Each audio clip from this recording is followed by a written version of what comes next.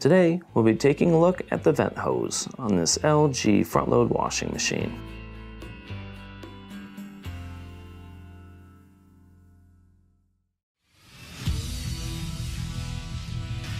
Be sure to visit ApplianceVideo.com, where you will find thousands of repair videos on the latest technology. And for a limited time, you can save big on an annual membership and take advantage of all of our premium benefits. ApplianceVideo.com. Do it right the first time. Stop. Before beginning any repair, always be sure to disconnect the power to the appliance. It is also recommended to test the outlet for the proper voltage. Remember to also turn off the water. You will need the following tools to complete this repair. To begin, must first remove this top here. Of course, it is held on by 2 Phillips screws on the back.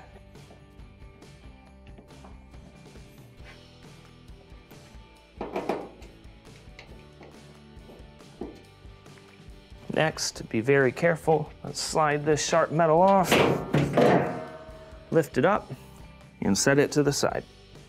Now that we have the top removed, we have clear access to our vent hose. This is just basically an exhaust hose when it goes through spin. The main reason why you'd be needing to replace it is if the unit is leaking. Sometimes suds will come up and just splash up at the top here. If you have a hole in it, it's going to leak down the back and on your floor. If that happens, the piece will need to be replaced. Now, in order to replace it, first, we have 1 clamp on the back. You'll pinch it with your fingers here. Just start to pull it off. And then you'll grab the hose and pull it off the back. Then the top, you just have 1 Phillips tip clamp on here. This works like a worm clamp. Twist it off and loosen it. Once you have it loosened, just pull up on the accordion and set it to the side. When installing a new hose, make sure you have put your old clamps on it. And first, we're going to get it in place. And I'm actually going to slide the back one on first thing, just so it's not flopping around here.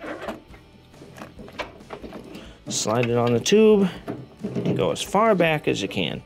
Then, with this one, there's little slits on here that correspond with these ridges on the tub. So when you're sliding it down, that's the direction you'll slide it. Go down as far as you can, and then make sure when you press the top of the rubber that you can feel the plastic in there. Tighten the clamp here.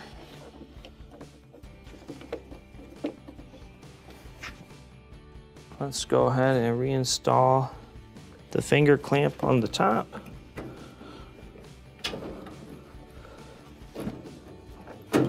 So we'll pinch it, pull it all the way back as far as you can. Now we can reinstall the top. When reinstalling your top panel, be very careful. We don't want to slice and dice. Let's go ahead and sit it down.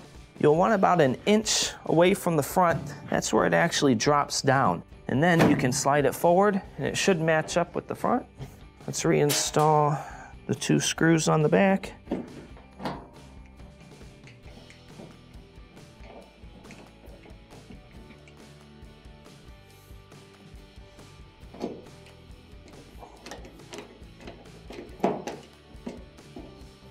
And this will complete your repair.